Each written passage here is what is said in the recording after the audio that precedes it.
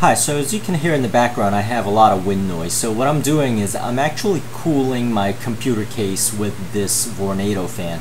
And I am doing an experiment where I want to see to what extreme does it actually cool my hard drives, because what I'm concerned more is about the hard drives because of the data integrity of the hard drive. So you'll see here that I have 3 hard drives. Now this first hard drive is a Hitachi. And it's a special situation because this hard drive is actually in an enclosure. So I put that hard drive in one of these enclosures where it's very cramped and it's not very aerated, so heat gets trapped in here. So you see for that particular hard drive, it was originally at 53 degrees Celsius, which is 127 degrees Fahrenheit. Now my other 2 drives is the Seagate 1.5 terabyte, and that particular one was actually 48 degrees. So the reason why it's 44 degrees here is because I have put one of these hard drive fans on it. And if you're interested in one of these hard drive fans, I'll have this in the description area, link to it in the description area.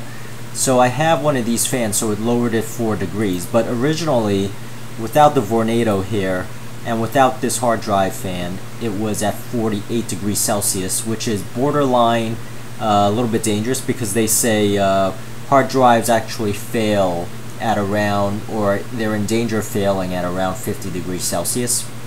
Now this third hard drive I have in my case is the Toshiba, and that runs a little bit cooler by default. So this particular one was actually at 38 degrees Celsius, and when I put this fan on here, it lowered it 6 degrees, and the Vornado further lowered it 2 degrees Celsius. But you'll see when my Vornado is blowing into the case, it even lowered this one by 14 degrees Celsius. So you'll see the current temperature is here in this column here, and even for this one that is 53 degrees, it lowered it from 53 degrees to 34 degrees, which is a good almost 20 degrees Celsius, which is fairly impressive. Obviously, I don't plan on this Vornado being a permanent cooling solution for my computer case. So I'm just simply going to leave these fans here. I just wanted to show you to what extreme that if I put a Vornado blowing into my fan, what are the cooling effects. So basically it lowered it 3 degrees here for this particular Toshiba hard drive, and it lowered it 14 degrees for my Seagate hard drive, and for the one in the enclosure, my Hitachi hard drive, it actually lowered it 19 degrees, nearly 20 degrees. But I do recommend one of these cooling fans because my experience is that for this particular, so I actually bought 2 different types of fans. So for this particular fan, it lowered it 4 degrees. This used to be 48, and now it's 44 with the assistance of this fan.